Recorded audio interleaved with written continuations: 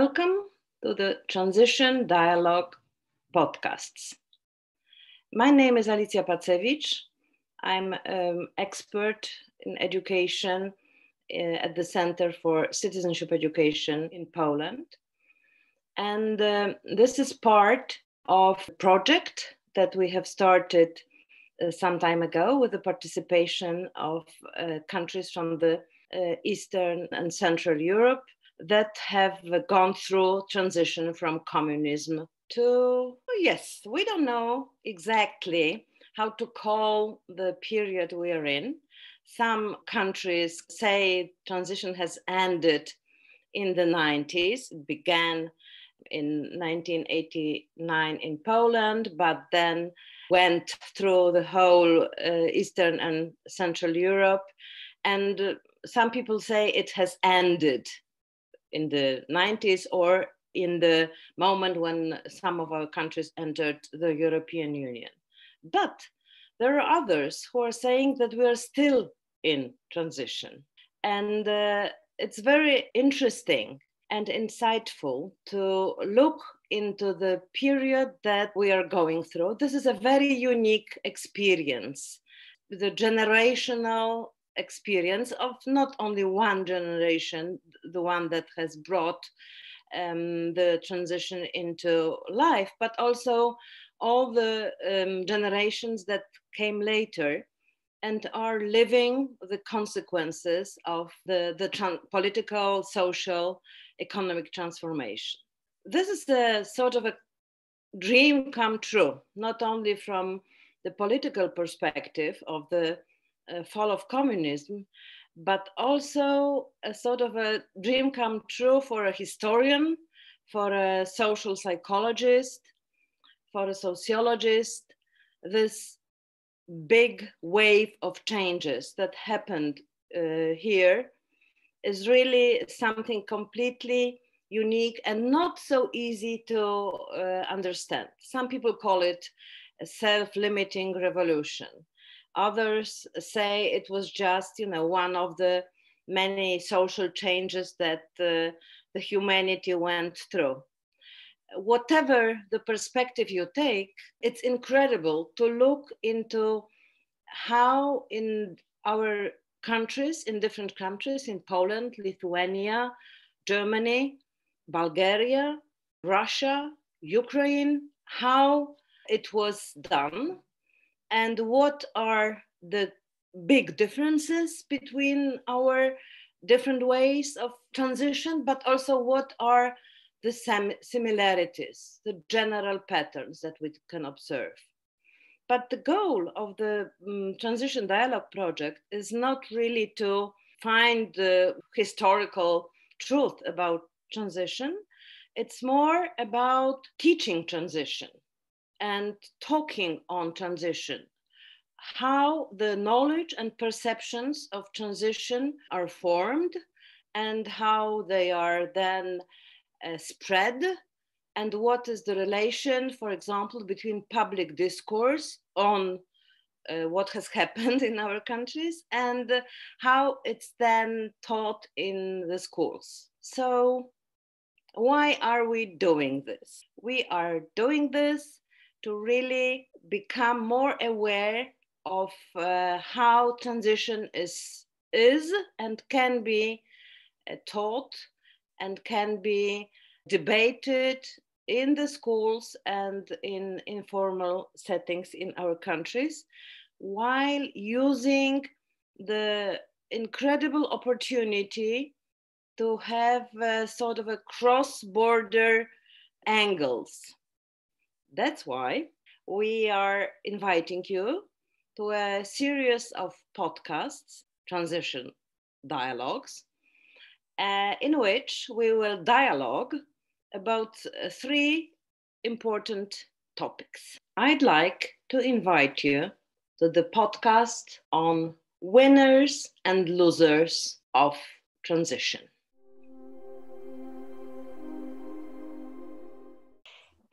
Dear Elena, hi. Hello, Nora. Nice to hear you, actually.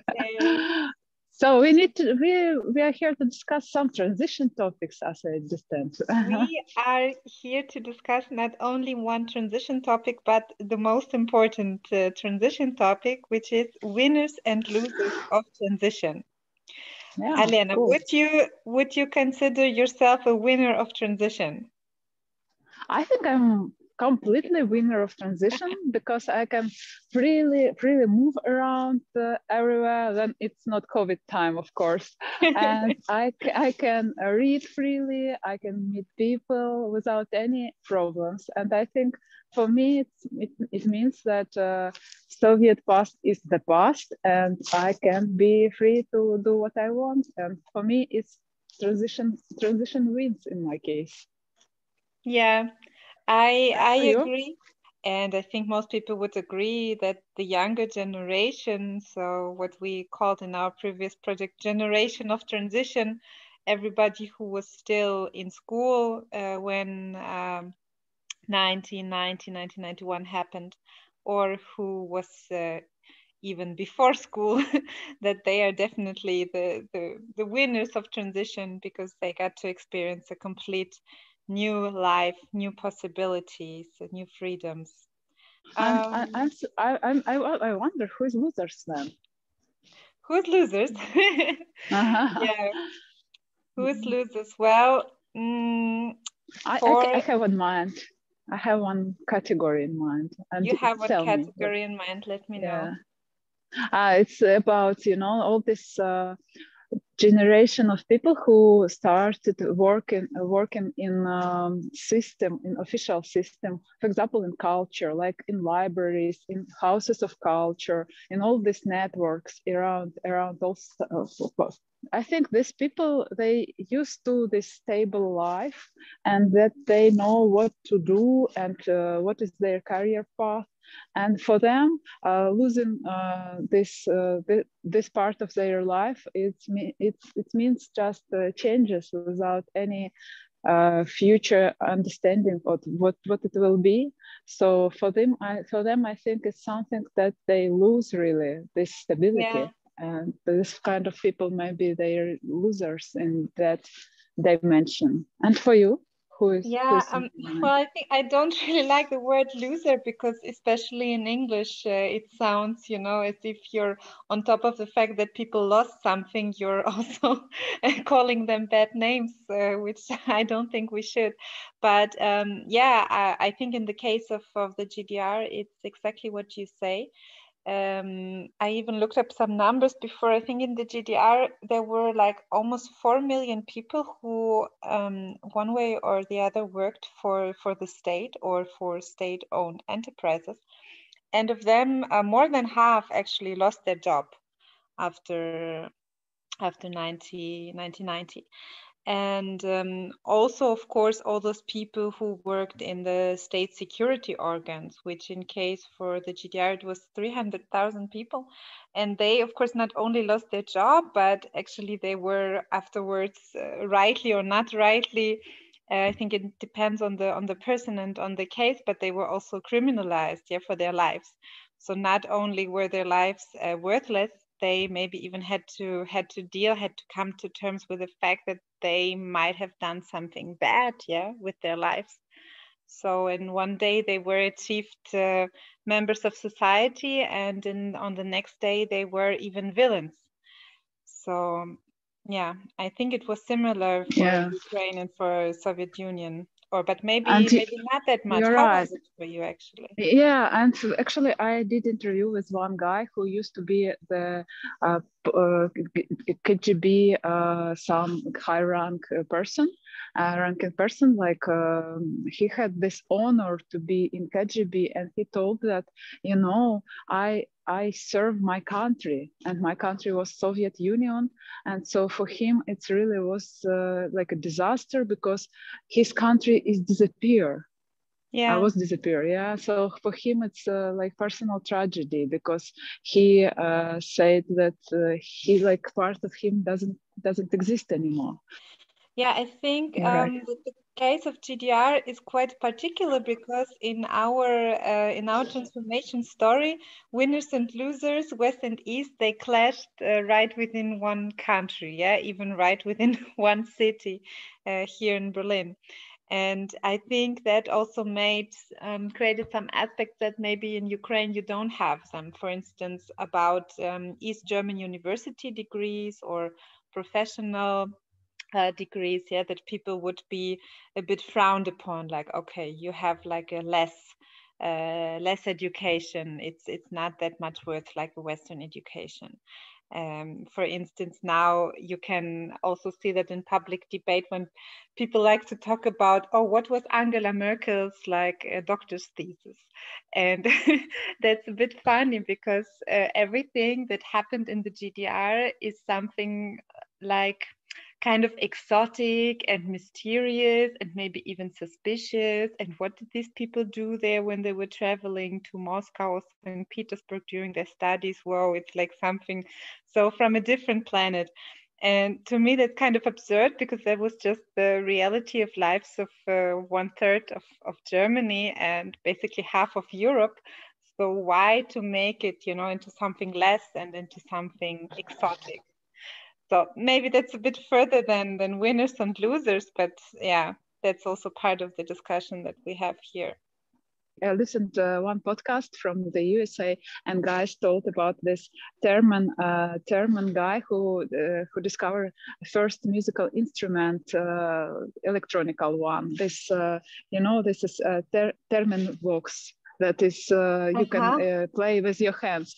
And he was the KGB agent, and he presented to the American ambassador, US ambassador in Moscow, some present with pioneers. By pioneers, and they present some eagle or something like this, but its eagle has some spine device inside that works without any electricity. It was like something innovative, and they discovered it only after 7 years. And what is funny that these guys from the USA, they say, and after that case, I never believe in pioneers. I always thought that they are spies, all of them. So I think, yeah, that Western understanding of all this how to say territory, with people who lived here in the Soviet time, for them all these people was kind of spy in any case, even it's not true. But yeah. Yeah, your story also refers to the quality of education. So if they were able to make such advanced devices, education could not have been so bad for these great people were everywhere, like now also. I assume that you would say it's not done with transition, but let us know. I love this answer that one of my respondents gave me after I asked that question, actually. And this person said that for me, transition is not done till the moment then people in all official structures, like services, will smile. Because now nobody smiles. And this is like Soviet past, like pushing on them in the past, and they're so sad. So I think transition is not done in Ukraine, but at the same time, we always have some changes, and less and less we have things that remind a Soviet past, because it's already 30 years after. And it's a lot of time. I think it's the time itself changed the situation. And what in the case with Eastern Germany, actually, what can you share about this? I really like this idea about smiling in public institutions, but I think for Germans, we are more serious and more focused on hard facts. So I guess for us, I think transition or unification would be over in the case when there is really equal standard of living and equal opportunity to participate in society.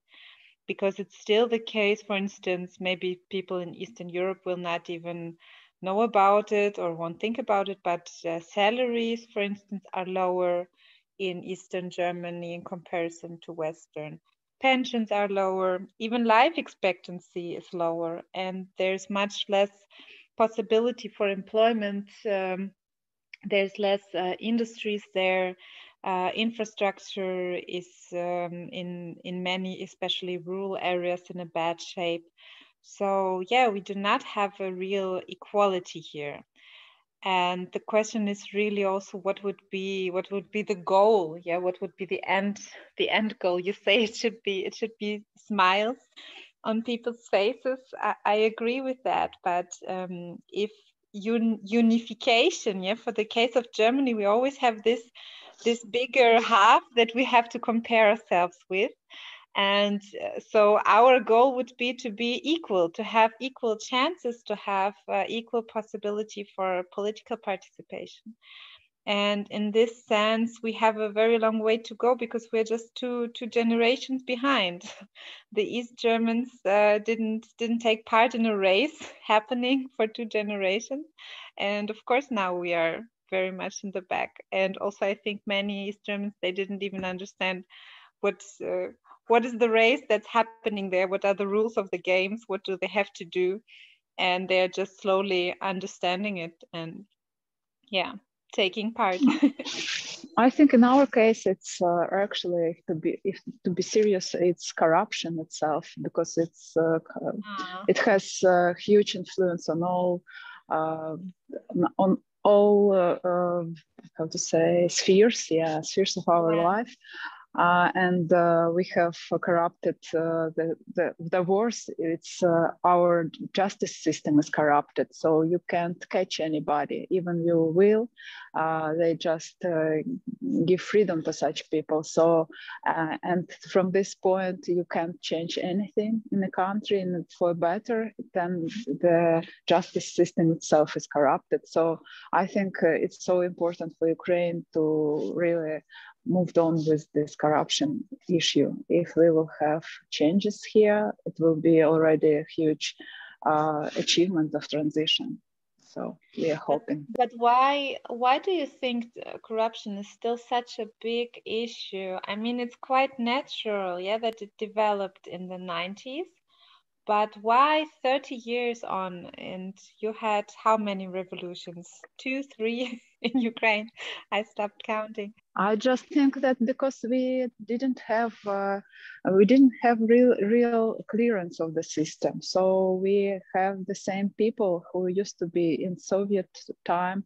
They were komsomols or party people, and after that they stayed in the system, and they just adapting. And all this old generation, they bring new people who they teach how to do all this stuff. I remember my shock. Then I went to the university, and everybody there told me that you need to learn how to give bribes to have good marks on your exams.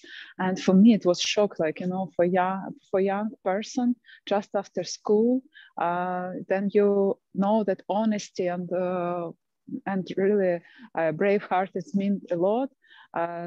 Hear that to her that it's mean nothing in this world. So I think this system is really like needs some clearance, and I think it can be done only if we will clear first this justice system. Because how you can catch anybody on corruption if they stay free? They just can run away, and this is the problem. So we move, but so slow. Not as Poland or Germany. We are unfortunately not so happy yet. We moved kind of too fast. For many people now say we moved too fast, but if we have a look to countries of like Ukraine or the former Soviet Union, other countries, it's really we can see what would have happened if we didn't have this bigger West Germany to unite with, that we can now, all our negative emotions, we can just blame on them. But yeah, if you don't have this partner for transition, of course, there are a lot of much worse issues that are coming with it, and maybe even more people who turn into losers of transition. I read the survey, and actually most of the East Germans nowadays, three decades later, they consider themselves winners. So actually everybody in East Germany now, even the ones who maybe had a bad time or suffered from losses in the 90s, now I think more or less the majority of people considers themselves winners. And I'm not sure if that applies for Ukraine, for example. Yeah, I think it's not the work. I think actually what is also we need to mention that we had this time after Soviet disappearance, yeah, that we had this privatization. And then everybody received a little part of the country, yeah, for himself. Yeah, and they vouchers. had vouchers, yeah, and all Great these system, vouchers. actually. Yeah, and all vouchers was bought for nothing from the people, and all this people who bought these vouchers, they now oligarchs, yeah, and they received factories. So in any case, we had this feeling like somebody smarter, bigger came and took our future from us. So I think here we are on the same page, like East Germans think about West Germans, that they took their perspectives. We have this understanding that maybe our oligarchs took everything from us. But I think maybe with a little but significant difference that these oligarchs are, you know, people from your own country. So, yeah, I don't know how to interpret it, but it's still like you have this, if you want to call it an enemy, you have it within your country. And I think the story with the voucher, it goes very much to the core of the question of winners and losers, because we had this very strange situation that in socialist or communist countries, everything belonged to everybody. So all factories, the whole infrastructure of the state was the property of everybody. And then was the task how to transform this property of everybody into property of one concrete person. And in Germany, we had this approach with the agency called Treuhand, trust agency, who was basically selling this state property to everybody who wanted to buy it. And actually the Soviet approach to divide these vouchers, in this sense, it was more just, because you were a worker in a factory and here you go, you receive the voucher to your own factory. Yeah?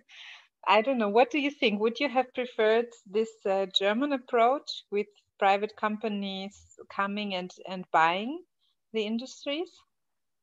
I think that in any case, in your situation, it's more clear, and it's you see results. They are better, really. So I think in case then you receive your voucher and you are not educated how to use it. You never thought about you didn't know about economy at all, anything, like you're living all your life on like a factory worker or some kolkhoz worker, like from the village, and you never thought about this as a perspective. So you just give it for free, or even worse, somebody will come and took it from your with some guys with militarian guys, or bandits. So I think it's more honest to be to really give opportunity to companies to buy, and in that case money is coming to the government and you have something in the budget. So maybe because I have this experience from my country, it was not so successful. Yeah, sometimes I wonder what would have happened in the case of the GDR, because between this like the fall of the wall and what we now call reunification, there was this period where there was so much democratic activity in the GDR. Yeah, people really began to organize themselves at their workplace, in the factories, in the schools. There was a lot of like democracy on a small level happening. And I really wonder sometimes if people would have been giving these vouchers, maybe they would have even, you know, organized like communal way to run their business together or something like that. Yeah, it just sometimes I wonder if a bit more time for experiments might have brought us some yeah, interesting cases for today, more sustainable. There were more questions here, Alena. For example, Yeah, let's try.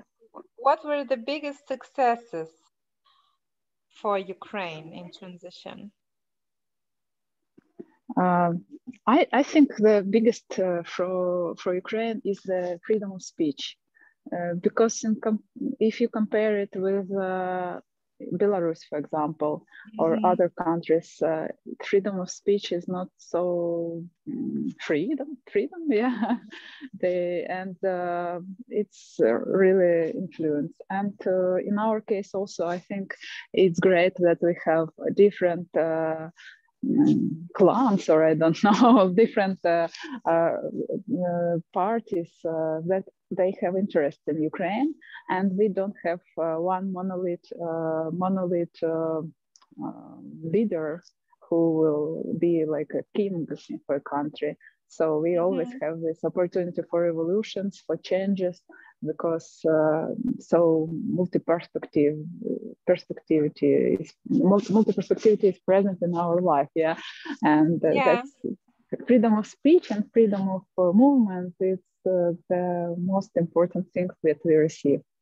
Other things maybe is not so great. And what do you think about Germany?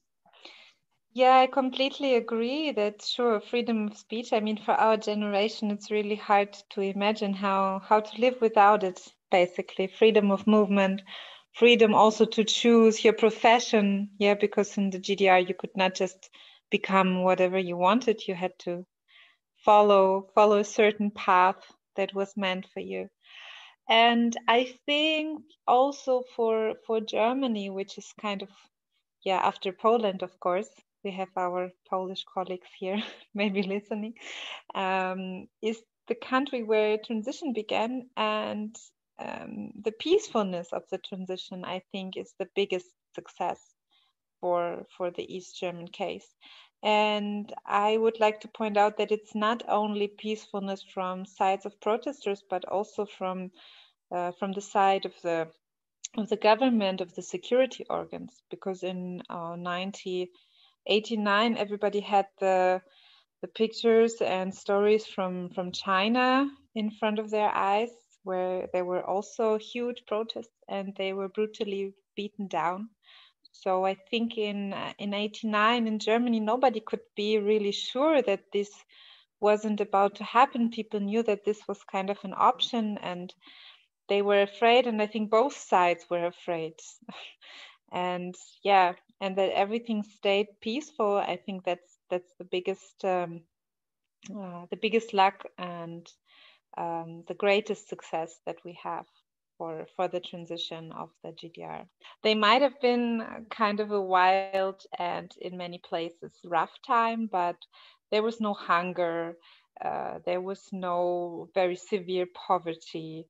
There was no like criminal activities so out of hands as they were in Ukraine or Russia or other parts of the former Soviet Union.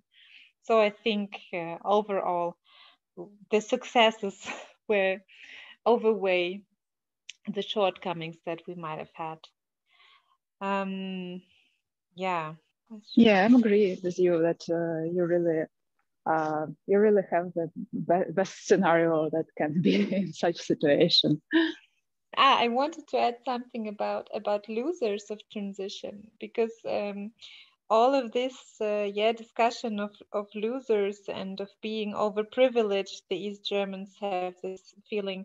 Of course, that's also a reason for the success of right-wing parties here in Germany. Many people vote for right-wing populist parties also out of kind of a feeling that they have not been given a political voice. They do not have a political elite that kind of speaks for them and represents themselves. And in this case, I think losers of this transition are we all and our democracy. Because if these parties gain more support, it's bad not only for East Germany but also for Europe in general and for our neighbors like Ukraine. So yeah, winners and losers of transition might even be there where we least expect it, because these consequences of what happened in these 30 years, they affect everybody in the end. If you could decide what should happen to Ukraine in 1991, do you think that you could find a way to make something better than it happened finally, or would you give some advice maybe to those in charge in these days? Nice question. I think it's really important to have such support from other countries, to have maybe extra education.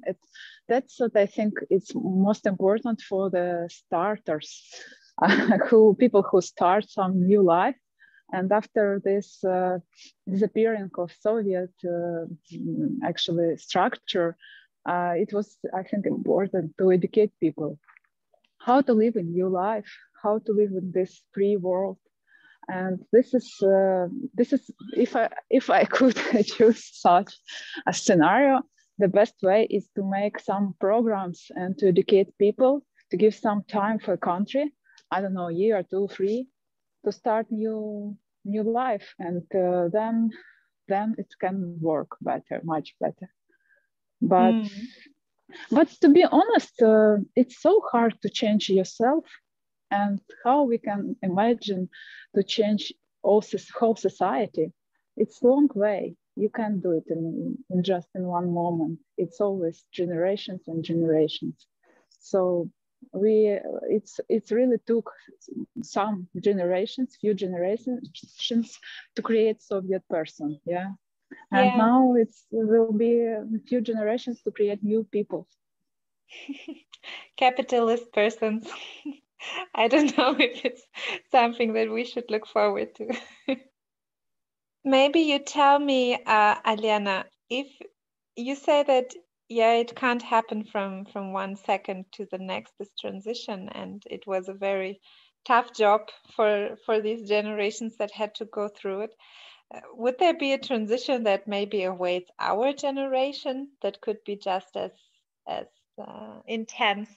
And how could it look like? Where could we be transitioning towards? I think we make a transition from this society with borders to whole world society, a global one, with some vertical perspective, like you told it, Mars perspective. We will be absolutely different in future, and all this information changes what we have now. It will create new person. We are overwhelmed by information, so I think it will be new countries, and it will be maybe one whole nation. I don't know. I don't see this nationalistic ideas in the future, to be honest, so much, because it will be new planets. How we can say that I'm German or I'm Namibian or anywhere, anybody, if you're going to Mars, for example. Yeah, that sounds like a pretty exciting outlook to have. And what for you? What is for you? Tell me. For me, well, to say what could have been done better, maybe first of all in case of the GDR transition. I think it's really these. The first question is actually who could have done something better, because I think the problem was that people were so used to having a clear political actor who's acting on their behalf and driving things into a certain direction, and suddenly this shifted from ship that steers into one direction to many different actors who had different interests in mind and followed through with them. So I don't know what could be the advice, but I think what people were lacking in this period, that also refers to what you said, Alena, is ownership, both of the political process, to have the feeling to be involved, to have the feeling to being able to shape something, to have influence on your surroundings, on your everyday surroundings, and not feeling powerless. And the other aspect of ownership is, of course, also ownership of property. Yeah, so this is why I like this idea with the vouchers. I mean, in the end, the individual voucher was worthless, but it was at least some kind of an attempt. Maybe not a super well thought through attempt, but it was an attempt to kind of just divide this property that was there and give people a chance to organize it for themselves. And for future transition, I can only join you in saying that I hope that this globalization, information overflow, hypermobility, that it leads us somewhere good. I think we are still in the process where we can also shape that and influence that. And now with the pandemic, I think it gives us a good point and momentum to kind of also think about where we're heading, and if we actually have with us on our way everything we need. So yeah, I think it's great that we have this opportunity to do a podcast like this, where we get to reflect on what's happening. Yeah, I just want to add, maybe from the perspective of this voucher and your feelings that it can be better. I think it's so important to not be slave, in your mind. And after this time, to not be what, afraid? Slave, like, slavery. Slave. Yeah. So I think we need to change our mindsets and to be flexible and to develop ourselves. Then we will be not the Soviet people anymore. We can learn how to use such vouchers. We can learn how to live free life, really, and this is important. Alena, did you want to add something? Oh, I think that it's wonderful to learn learn from stories, and to be more, smarter for future. So I hope our future transition will be better. And Nora, thank you actually for this conversation very much. And thank you very much. This podcast was part of a Transition Dialogue project. Transition Dialogue, dealing with change in democratic ways. The project is financed by the Federal Agency for Civic Education, as implemented by a consortium of partners, including Sofia Platform from Bulgaria, Stiftung Wissen am Werk and Institute of Social Sciences Ivo Pilar from Croatia, Open Lithuania Foundation from Lithuania, Center for Citizenship Education from Poland, a Congress of Cultural Activists from Ukraine, and a Museum of the Victims of Totalitarianism from Perm, Russia. Our common work is coordinated by Deutsch-Russischer Austausch from Berlin.